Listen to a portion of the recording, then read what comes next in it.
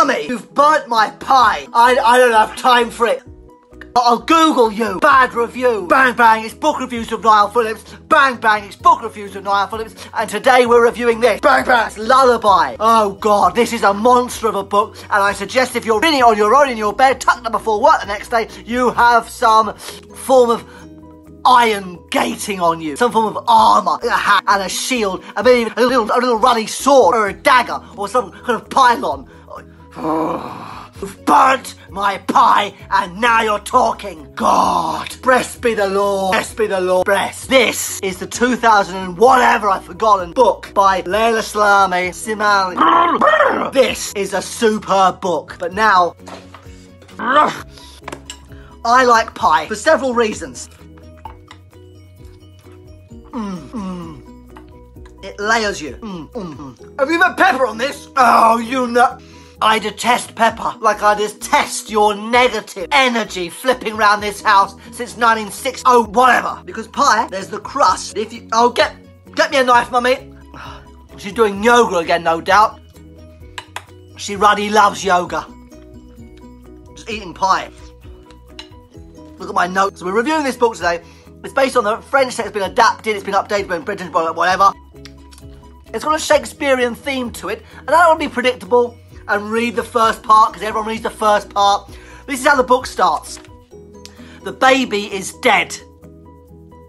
It took only a few seconds. And that's how the story begins. If you genuinely think people are reading that and they're not reading on, you must be barbaric, barmy, be boisterously bonkers. Alliteration. Yes, please. We love alliteration. The story is about a nanny, a husband and wife called Miriam and Paul, and they're rich. Cash money. I say this with a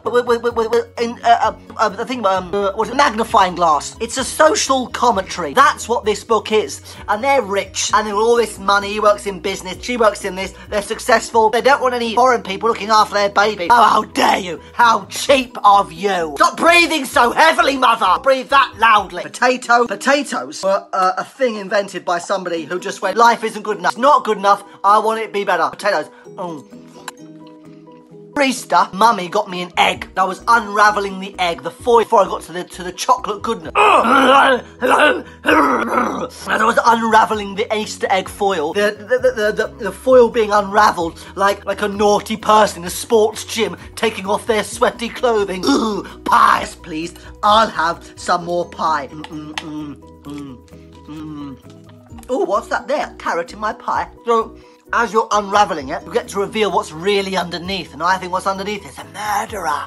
Social commentary for me is about power, race, gender, class, who's got the more money, who's got the most dough, you know, the most cash. Cash. Only £14.50, mother. Don't dare talk to me about money. £14.50 from last Monday, and I have not forgotten. The crust in there, look at that crust. Whoever doesn't put gravy on their pie should be sent to prison. The natural suspense builds up through this text. What the writer does so beautifully is it makes you feel something for the person. Makes you, even though you know they're a murderer, because you find it out on page 1. Louise takes refuge in the children's bedroom. She spends a long time lying next to Mila, caressing her temples and her hair. In the blue glow of the night light, she observes Adam's face, surrendered to sleep. Again, alliteration. Yes, please. All over this bookie. Device by the writer, because then we start to go, no. I've just burnt the roof of my mouth, but I don't care. No. I'm too busy eating one of the best pies I've ever had in my whole entire life, and I don't care if I burnt the roof of my mouth. I don't care. Not one bit. I'm too busy enjoying myself like a rock star at a rock gig, rocking out, playing rock music. In comments, somebody meant to me, I was reading on YouTube, I was really now, you're so crazy! The only job as a nanny you're paid to love, which I think is very interesting. I've got something in my beard. Oh no, it's a grey hair because I'm getting old and fat and boring. God. Bonus! Now, the reason why you need to read this book, Lullaby, is because of the characters and how you start to shift and change. Oh God, and her demise starts. After 2 nights of anguish, she feels ready to start work again. She's lost weight and her girlish face, pale and gaunt, looks as if she's been beaten into a narrower shape. Language! Yes, please! She does her hair and makeup. She calms herself with layers of mauve eyeshadow. Why I think you should read this book is because you start to put your own conscious... I've just burped, I apologise, I'm so...